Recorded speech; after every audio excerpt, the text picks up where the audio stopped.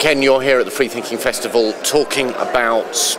tell me what you're talking about. Well, it's what lessons there are out of London for cities, and out of cities generally, because there's been a real revival of cities. I mean, the idea everyone's going to leave and go and live in the suburbs has died. You come to a place like this, I mean, the centre of Newcastle, centre of Manchester have really come alive again. They're places people want to be, and middle-class people now are thinking perhaps in terms of staying because of the cultural offer, rather than fleeing off to somewhere where nothing's happening except the cows on the other side of the fence.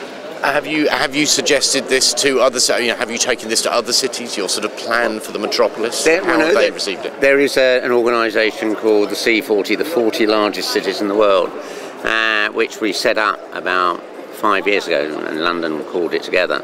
And that now meets every 2 years. It's got a sort of secretariat that exchanges ideas. And you suddenly get all these mayors, and between them, they're most likely representing 750 million people, something like that, in one city. And you find we've all got the same problems. Right. You know? Technology is different, the scale of poverty, and we've got more in common with each other than most of us have with our own governments. Right, so you're saying that it's been reasonably well received then? No, I mean, we're moving into a world where people are, I mean, half the world now lives in cities. By the middle of the century it'll be 75%. They create, already the half that live in cities create 3/4 of the carbon emissions. So cities are the cause of the problem, but they're also the answer.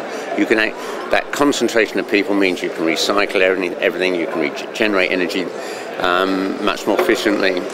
So if we get it right, cities can be wonderful places to live, and the planet can survive. Are you not in any way tempted to move to the country, maybe? I love going to the country for a few days. I love walking in fields, going out with the kids, turning over rocks and finding slow worms and all of that.